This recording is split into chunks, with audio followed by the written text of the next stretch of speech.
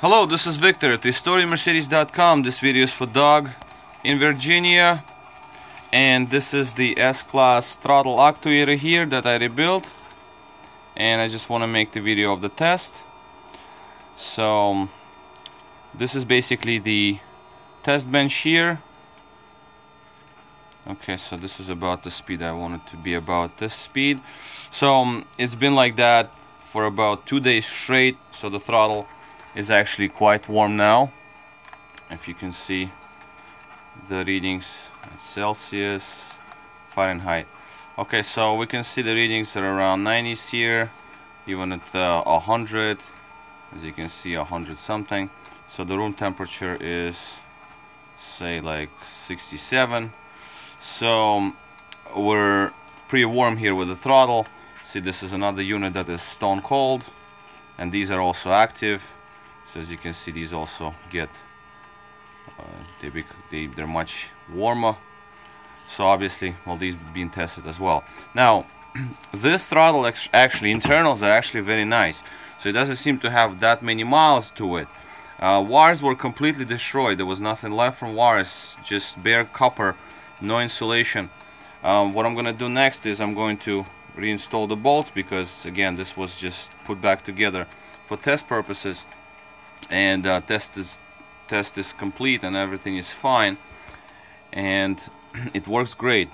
So what we're going to do next is we're gonna look at the readings of the computer. So now this is Star Diagnostic, so we got 4.24 on top, which is great.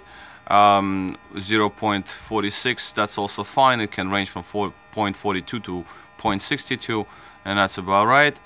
On off micro switches, yeah, sometimes they jump around. That's the software, that's not a throttle issue.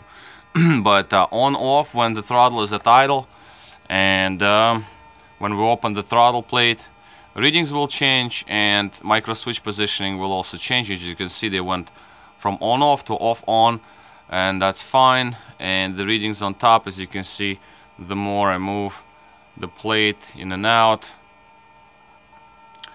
the readings change accordingly. So as you can see, that works just fine. I don't have a problem with this unit anymore. So far so good, and basically this unit is ready to go.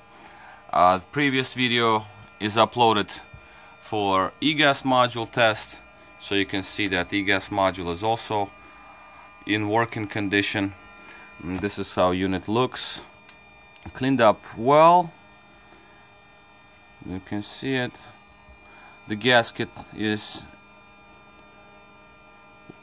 has left alone. I left it alone because the gasket is actually okay and it's glued, so I figured I'll leave it because it's not ripped or anything, so you can actually reuse it. I would not recommend putting silicone around, because that's going to be very difficult to clean off intake manifold. So I'd rather have this gasket on the throttle, so you can always clean it and reinstall a new one if you'd like.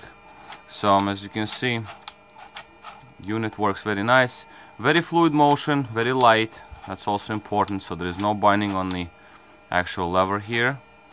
It's just a bare motion of my finger, and it already activates. So this is a good unit. I mean, this is just fine. I have no problems with it. So a little spinner over here. This is where the return spring goes, and that's its mounting point. It spins well. It's nice. It's a good unit. Alright, so this is basically going to be all. And this is Victor at RestoreYourMercedes.com. Thank you for watching.